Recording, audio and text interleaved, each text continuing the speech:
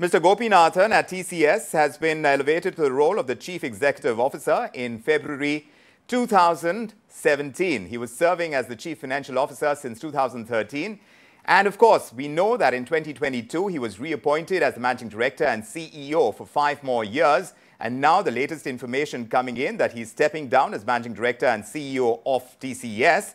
He's going to step down from the company and he's going to pursue other interests, is what we know. Managing Editor of ET Now, Nikunj Dalmia, joining us on the phone line to tell us more about this big development as far as TCS is concerned. Nikunj, do help us understand the significance of this change of leadership at TCS. It is breaking news indeed, Vikram, because I think this is more like a bolt out of the blue. TCS has done wonderfully well under Rajesh Gopinathan. I've had several interactions with him, and every time you met him, you pretty much have got a sense that there is a reason why TCS has a commanding market share, and it is a market leader both in terms of growth and margin.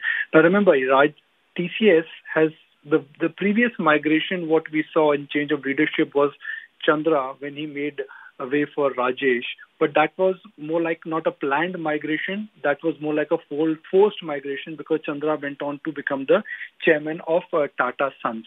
Before that, the baton was passed from Mr. Ramadurai to Chandra, and that was a planned migration. The fact that Rajesh Gopinathan has decided to call it quits or has decided to pursue other things which we don't have details of, in middle of a tenure, at a time when TCS is firing full cylinders and they are leading the industry growth, comes at a bit of a surprise.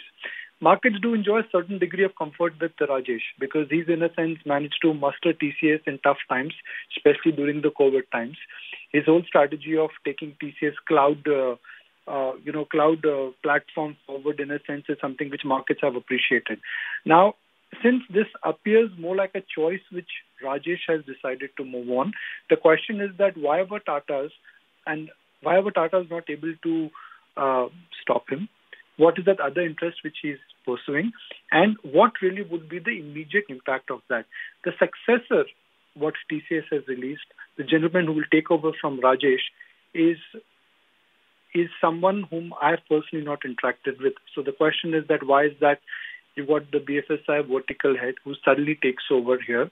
Because last time when Rajesh took over, Rajesh was well groomed in that job before Chandra quit as the CFO, and then he automatically took over. So there are not question marks, but there is curiosity that why has Rajesh quit? The gentleman who's taking over, what role will he be able to play? And will he be able to really fill in the shoes of Rajesh Gopinathan? Because I think Rajesh, in a sense, has really steered India's biggest IT company to new heights under his leadership.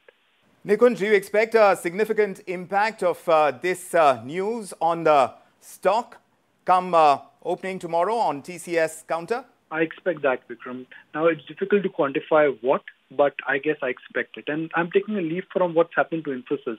If you really look at Infosys, the stock is not far away from its 52-week high, and that's largely because of 2 key exits which have happened. Now, Rajesh's exit has come as a big surprise because I don't think, frankly, there were any growth issues with TCS. Their margins are best in the industry.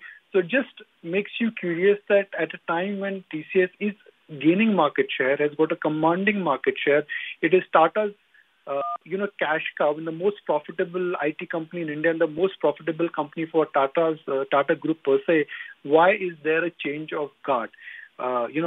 Tech Mahindra was suffering, so there was a change of guard there. Wipro has their own challenges, so there was a change of guard there. Infosys had series of succession planning. But Tatas are known for planned succession, Vikram. They are not known. Their CEOs normally plan their tenure, complete their tenure, and the successors is placed in. So why and how is something which I guess markets will be really mulling over, and they would be speculating over tomorrow.